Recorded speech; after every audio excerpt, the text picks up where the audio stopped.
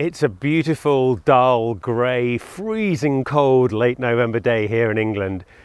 And I'm reminded of a particular type of medieval fruit that you've possibly never heard of, that's still not quite ripe. And it has a rude name. What is it?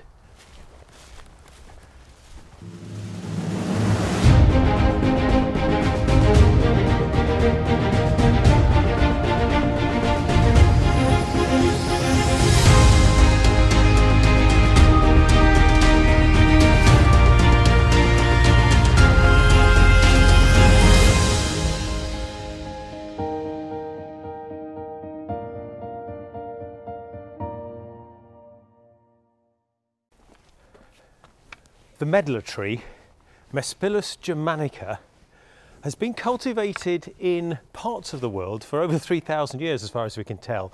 That's sort of southwest Asia and southeastern Europe, around that sort of area. It was brought into Western Europe, we think, by the Romans and widely cultivated in medieval times. It appears in an awful lot of monastic records as one of the types of tree that you should grow in your orchard. It was also specified in the 8th century by Charlemagne that it should be grown on his estates, and Henry VIII specified, slightly after the medieval period, specifically specified that it should be planted at Hampton Court. So what is it? Well, this is a medlar tree. Very small one, but a medlar tree. The tree itself is quite untidy. It sort of has a bit of a chaotic growth pattern and beautiful leaves, and it creates a lovely sight in the garden, but in particular it was grown for its fruit. It's mentioned by Aelfric in the 8th century, an Anglo-Saxon writer who used the term open arse. Yep, open arse is how it was written down, which is of course incredibly rude, but was named after a particular part of the medlar, which in close-up you can see resembles a certain part of the human anatomy. And that name continued for an awfully long time until around the 17th, 18th century. It was called open arse. Chaucer uses it in lots of different ways, and Shakespeare, after the medieval period, also uses the medlar. The joke continues into the French language, of course, because they have multiple names for this particular fruit. It's called cul de chien or cul de singe, which is dog's bottom or monkey's arse. So they also recognise the nature of the shape of the fruit. I think it's quite a shame because that name really isn't very fair. It's a beautiful fruit and it's incredibly useful later in the season. The actual fruit itself isn't ripe until it's rotted. There was a new term coined around the 17th, 18th century, I think, called bletting. It's a fairly modern term, but in the medieval period it just needed to rot, and it can rot either on the tree, as in this case, and soften, or you can pick it and keep it in muck or straw and look after it. And as a type of dessert, or as a type of sort of a bit of a sugar rush, not really very sweet, but as a bit of a sort of fruity flavour, I think it would have graced many Christmas and winter dinner tables. It's relatively easy to grow as well. Once picked or left to ripen on the tree, the rotting or bletting process seems to take a couple of weeks, 1 week, 2 weeks. In this case, in particular, right now, it's got very cold very quickly, and so the bletting process has speeded up, which is really interesting. So if you leave them in the cold, in the freezing cold, they're ready to eat much more quickly.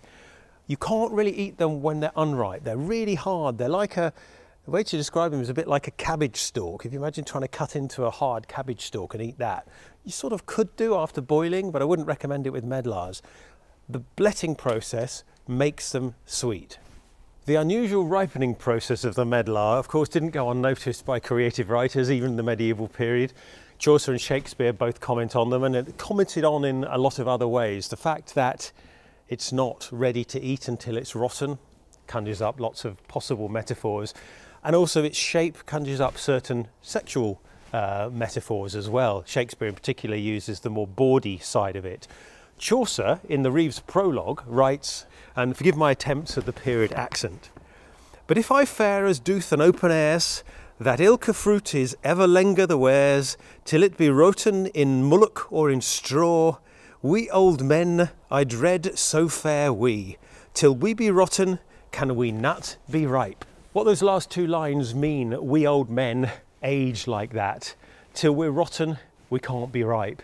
He's commenting on aging and how we get to our wisdom years and it's almost too late. Bit of a dark discussion there from him. Shakespeare, on the other hand, uses a lot more bawdiness. It's in Romeo and Juliet. Remember, Shakespeare's plays were not really high literature in many ways. They were designed to entertain a rowdy, drunken tavern audience. Shakespeare uses medlars in a much more risque way as a metaphor for sexual desire.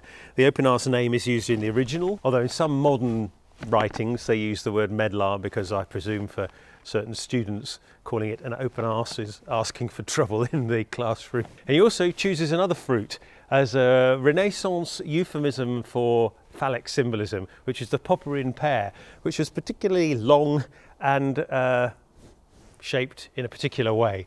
And he combines those two in Romeo and Juliet. Oh Romeo, that she were, oh that she were an open arse, and thou a popperin pear. Beautiful writing, but it's also extremely rude if you think about it. Medlars were also considered to have medicinal use, possibly a little bit in the same way that, you know, eat an apple a day and you keep the doctor away. There's a translation from a presumably ancient piece of work, which then becomes medieval. It's mentioned in about 1607 that they were considered to change the guts quite a lot. In fact, the quote is, "Eat medlars if you have a looseness gotten. They bind and yet your urine they augment. They have a name best forgotten." It's a bit of a 16th, 17th century doggerel, but it does mention the medicinal properties of medlars. Right, enough talking. Let's actually have a look and eat one of these medlars. So here's one of the medlars itself. It's quite squishy. You could describe it as a bit like a paper bag filled with custard. These are quite cold, but it's definitely squishy. Right, I'm going to cut this open now just to show you. So you can see what it's got inside is this gooey applesauce type of material.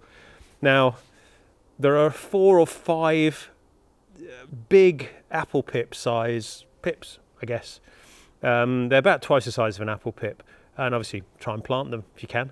You can't really see the apple pips inside them. So this is the material. Now I'm going to just show you. It actually, it's a bit like apple sauce. It's you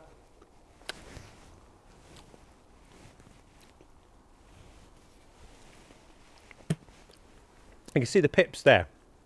I'll plant those in a second. It's actually very pleasant. It's quite astringent.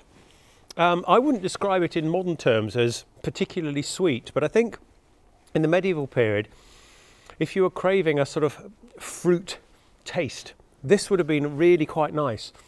It's got a sort of tanginess to it as well, but I would also describe it as a little bit bready as well, weirdly. Yeah,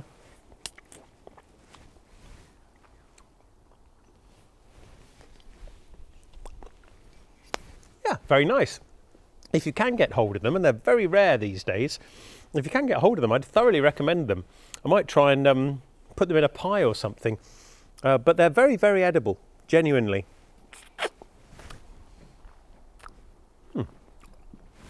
So, medlars, terrible name, terrible PR, really quite nice fruit, especially at this time of year.